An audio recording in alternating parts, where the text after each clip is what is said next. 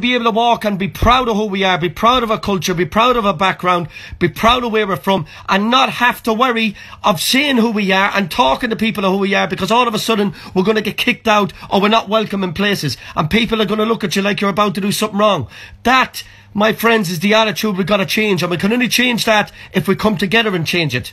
Can I get an amen? Amen.